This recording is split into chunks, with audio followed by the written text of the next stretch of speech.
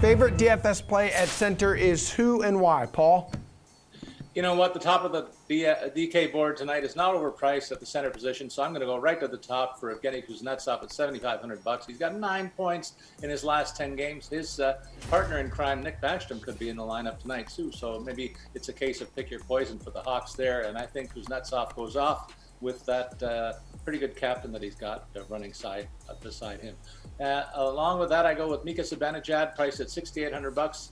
You know what? Normally we've spoken about this guy as one of the top goal scorers in the league. He's been a little light in that department, only 5 in 28 games played, but he has 16 assists as well. And I think he's got a soft matchup against Arizona tonight, so I like that price point for him. And I think the Rangers are the stack opportunity of the evening, so I'll even double down there at center with Ryan Strome for $5,800. He's partnered with Panarin, who is the must-have in your lineup tonight.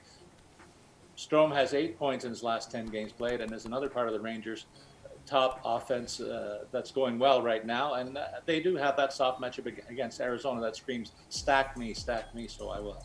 All right, who's a must roster here at this position, Jeff?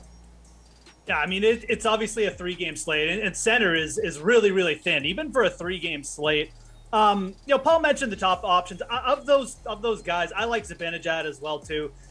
He's got 1 goal over his last 10 games. We've seen him go through these dry patches, but when Mika Zibanejad gets on fire, I mean, he really does get on fire. And I feel like this is a spot where a multi-goal game could just so easily happen against Arizona, who's still last in goals against, 4th worst penalty kill in the league. So I think if you're paying up for anyone, it's the New York Rangers top power play unit, and you start with Zibanejad. If you're going value, I like Jared McCann of the Seattle Kraken. It's a tougher matchup against Anaheim, but really, I mean, you know, with Yanni Gordy out, you know, McCann's going to get a ton of usage there as well, just with the top power play. So 2 power plays I like to stack there, or two top lines, you could say, and you start at center with Zibanejad and McCann. All right, AJ, talk to me, dude.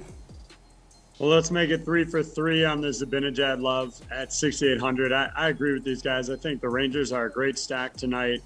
You talk about, you know, the back end side here. In December, Arizona is allowing a league worst 4.75 goals per game. So really, this is the matchup to target. As Jeff said, you know, Z just 1 goal in his last 17 games, but he's got 10 helpers over that stretch, and he's averaging about 2.5 shots per game as well. So the fact that he's firing the shots, he's getting, you know, the top power play minutes, all the reasons that Jeff outlined there, I think this is a perfect opportunity playing against Arizona for him to break out and get back on the score sheet here.